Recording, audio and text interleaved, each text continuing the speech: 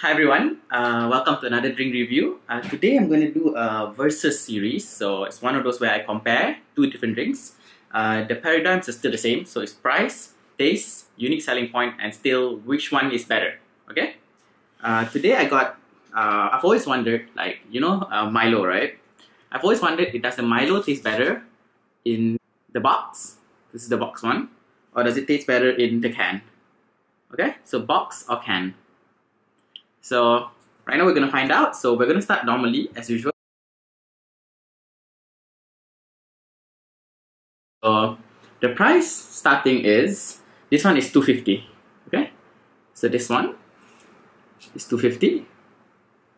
The can is 250, and this one is 150 ringgit. Sorry, 150 ringgit.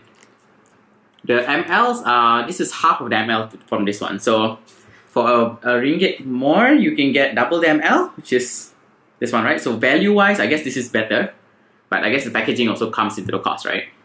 Price-wise, obviously this is much better, okay? But we're not just looking at price-wise, we're also looking at the taste.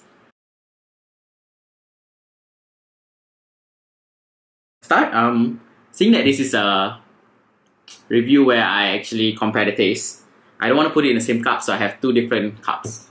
This is more like shot glasses. I just got this, I attended a wedding recently and they gave this as a door gift. So now I have two of it, so yeah, that's great. Okay, let's figure it out. So on my right, it will be the can. On my left will be the box one. So let's find out the taste. The can one is opened first. Okay. Smells like normal Milo. So there's nothing too special about it. So it smells like normal Milo. I'll pour it out and you guys can see. Okay. Alright, it looks like normal Milo.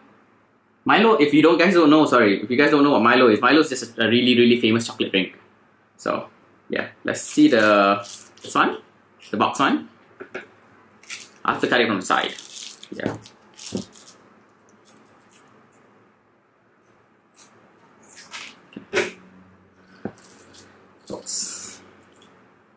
So on my left is the Milo box. Okay. Okay, Milo box. That's odd. I think the Milo box one is a bit more thick than the normal one. You can see the difference. So Milo box looks a bit more thick. Okay. Alright, so let's go ahead with the taste. The smell one. This smells, well, like normal Milo. This has less of a smell. Maybe the can does make the smell stronger, but this actually smells better. Again, the can wins, so it smells better. And the unique selling points. Well, if you see the can, it's really green in color. So Milo has always been green in color. It's made by Nestle, just in case you guys are wondering.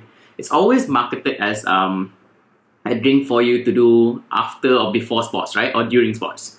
So the can is, well, iconic green. While the box is actually, to be honest, pretty good.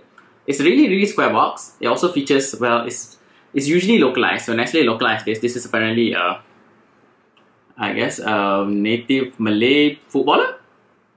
So as a unique selling point, I guess it's not much, seeing that both of them are the same one. But I much prefer the smaller pack. Yeah? It's so cute and so easy for you to travel and put in your bag. Cans usually get dented. Put in your bag, right? So for the USP, I think I would give the box, because it's very rare for you to find that's a small cute box like this. See, such a small box. Alright, now the last part. Which one should you buy, I guess?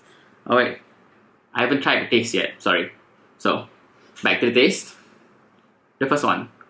This is the can.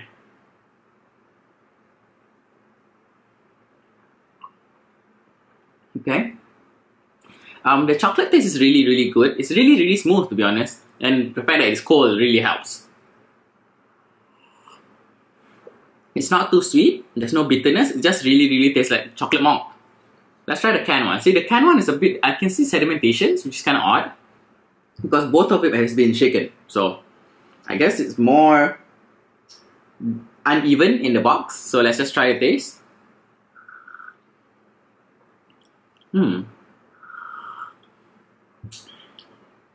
The box one does taste better.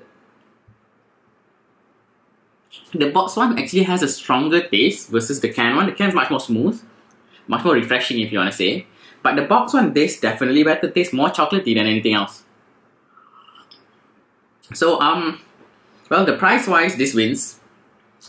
Taste wise, this wins though. Unique selling point still this wins, so I think preferably I would prefer this box one.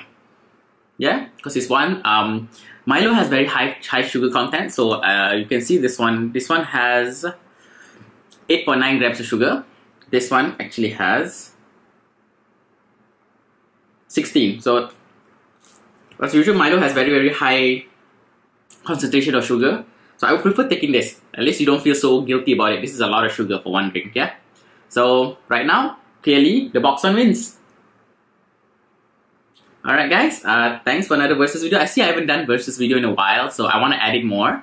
So you guys see more versus video down the road, or if you guys like it, do like and subscribe. If you don't like it, do tell me in the comments, really. If there's anything wrong with my videos, please tell me in the comments. I'll see if I can change some things, yeah? Alright guys. Cheers.